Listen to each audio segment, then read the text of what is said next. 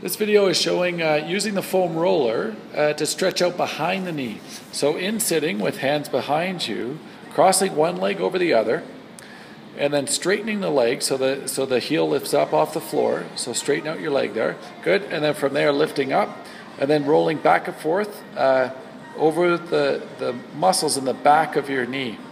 So this really helps to stretch out any hyperextension injuries or some tightness that has developed in the back part of your knee. That's great. And then once you've done that for a couple minutes, the next area to look at would be farther down in the calf. So simply rolling the roller down, again crossing one leg over the other, and then foot's up, and then you're just simply lifting yourself up as you move back and forth over your calf. And if you find an area of particular tenderness, you can spend some time there, more of a pressure point release.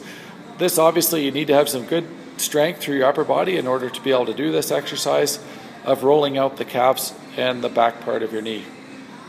So again, you spend a minute or so rolling out different parts of the calf, and then you can move on to the other leg.